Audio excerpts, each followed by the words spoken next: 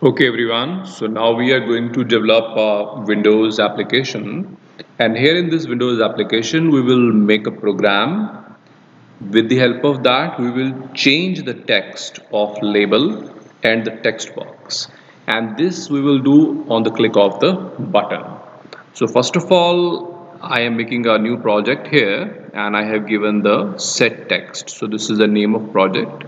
Now here I am having the form. First of all, I need a label because I want to change the name here. So this is the label. Now afterward, we are taking a text box. So this is the text box. I am dragging and dropping. Then afterward, we are taking the button.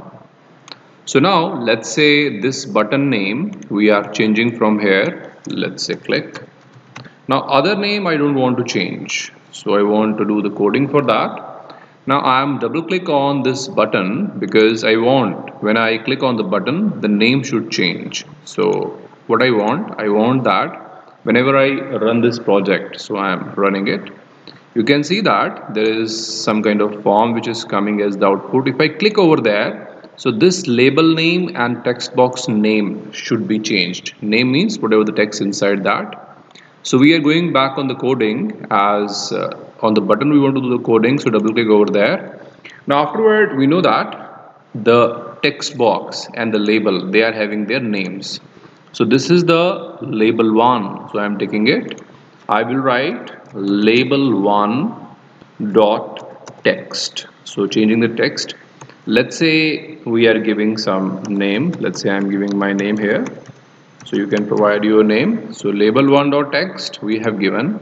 Let's say this is the text box. So text box 1. So going on the coding, here we are writing the same thing. Text box 1.text, and that is equal to, let's say we want to provide certain name, .NET framework. So this is how we can provide any name. Now let's say if you want to run this project, if I click on the play button, start debugging, you can see that the label 1 and the text box, if I click here, the name is coming, the label1.text, so label name is changed, and text box.text, text box is changed. So this is how we can just fulfill the requirement of the program, but we can even modify this more. So let's say I want that the button name should also change. Means the name is click. I have already modified. I want to again remodify. So I will go on the coding part and I am saying, let's say button1 dot text. I am changing the name update. So this is the new name of the button I can provide. So I'm going again. I'm running the project. Click over there. You can see that even the name of a button is changed. Let's say we want to add one more thing here. We want to change the form name. This form one I want to change. So I'm going back on the coding. We know that the active form means on which we are working, that is called me. Other forms are named like form 1, form 2, but on the form which we are working, that is called me. So me dot text means in this form we are providing the text. Let's say we are providing AV. That is the short form of the name. So yeah, this is the text. Now I click on the start debugging. Now you can see that form 1 label, it is blank, and click. Now I am clicking on the button.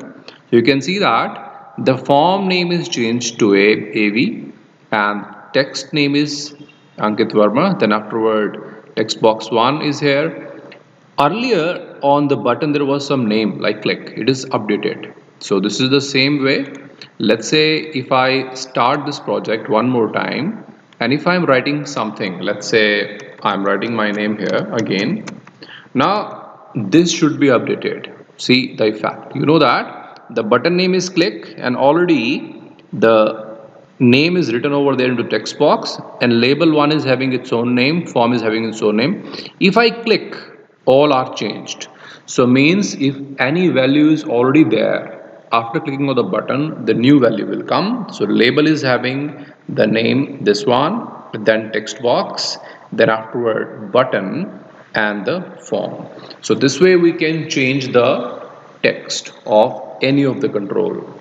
It may be the form or the label or the text box or the button.